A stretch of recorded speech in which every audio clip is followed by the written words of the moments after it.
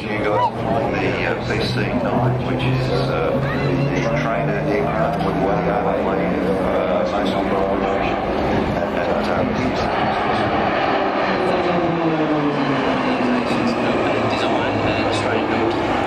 training aircraft. We operate them at CFS for instructor training, the roulette displays, and also advanced pole course at basic years, as mentioned.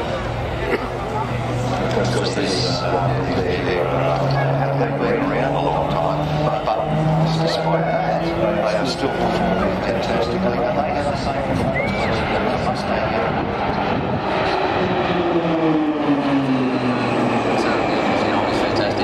Speeds up to 570 kilometres an hour and a rate of 10 plus 7 and minus 3.5 G, so it's handled a fair bit of use, which the guys out there today will be definitely giving the aircraft. The display will involve manoeuvres up to 4G with the synchro air, fully up to 6G as it comes out of the roulette heart. Now these guys, although they are flying their aircraft, really there is only one type of flying this formation, that's the lead. That's correct. You see the formation change there to 6-back. Leaders with the steam manual. The commentary with the team is very minimal, with it being directed from the lead.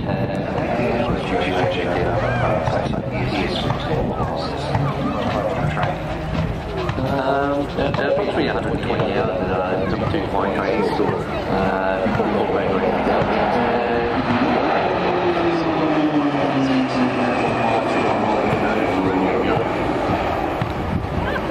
As you see the flight marks, you'll notice it's not really in fact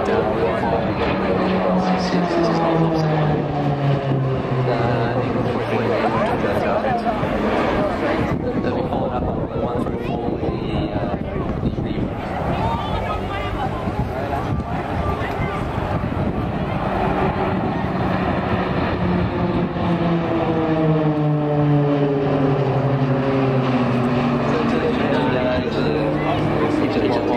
conducted over on the aircraft at number 2 flight training school for operational coaching.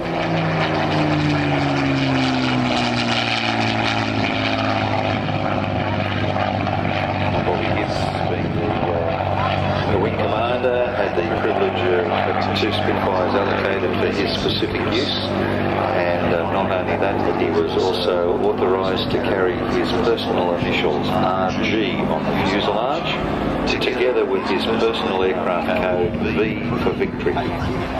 He had that on his aircraft in the Western Desert, and he even applied it to a Messerschmitt 109 that they captured from Florida.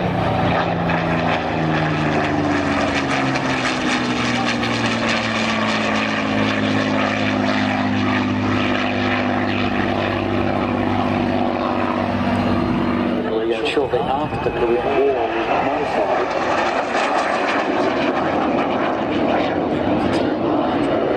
powerful engine, and had this time could have done better than a lot of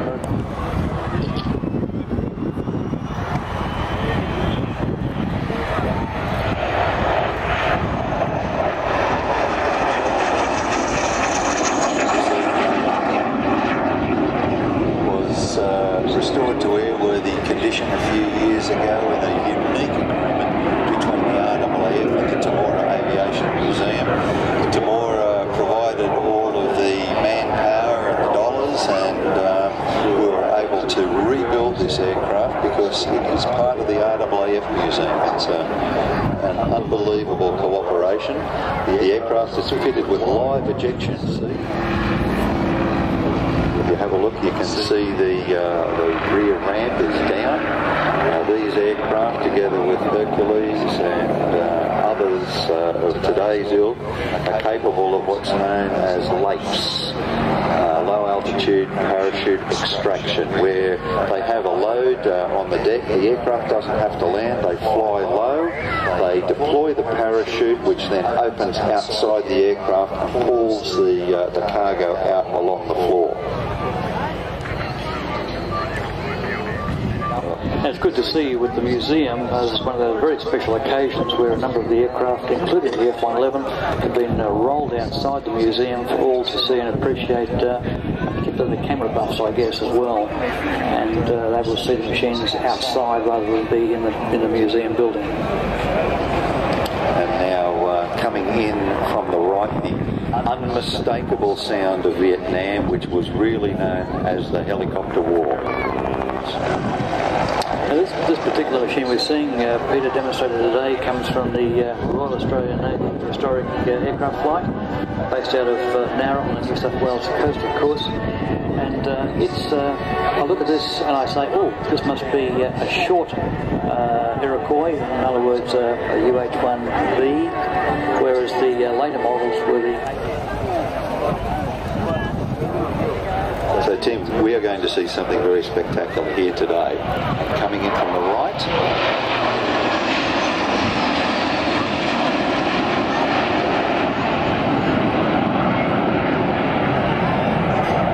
Now who do we have in the formation today?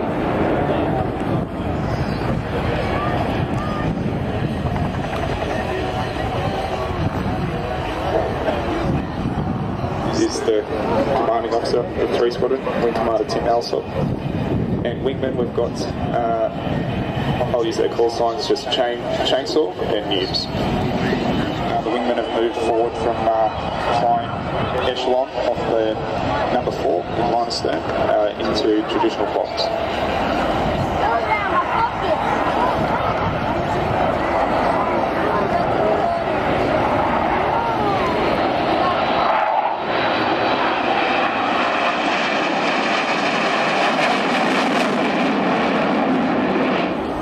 You'll see as they engage afterburner now, the aircraft will smartly accelerate and the noise will build.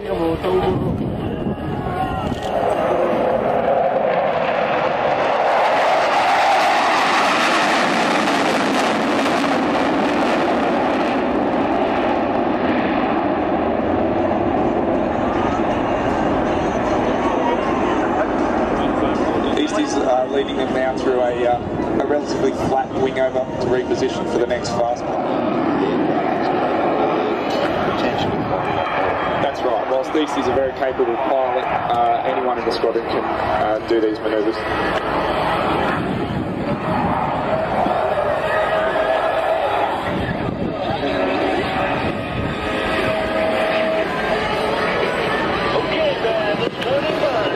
Okay, here's the slow speed pass.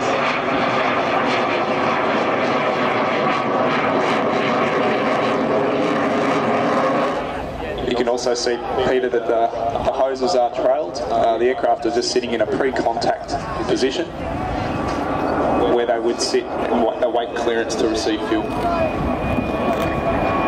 You can see the boom there under the tail of the aircraft. Basically, the big crew going through.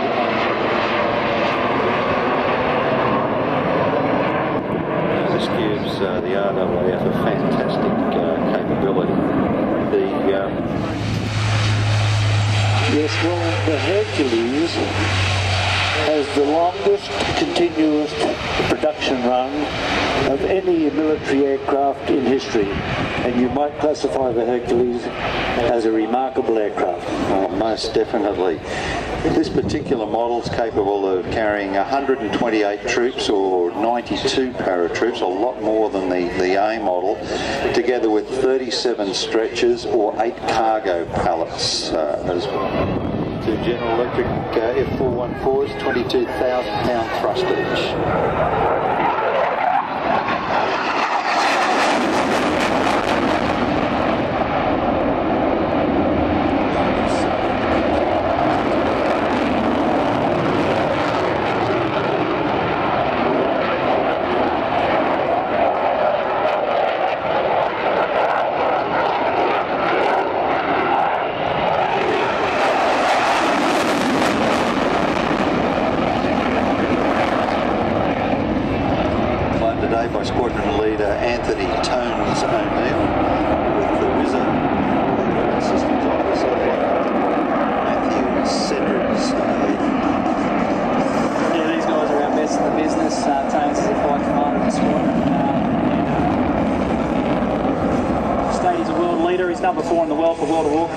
has asked me. I've actually heard that. Yeah, he said if you want to do some questing today, go and meet him in the Blue Lagoon by the Troll Bridge. You'll enjoy any newcomers.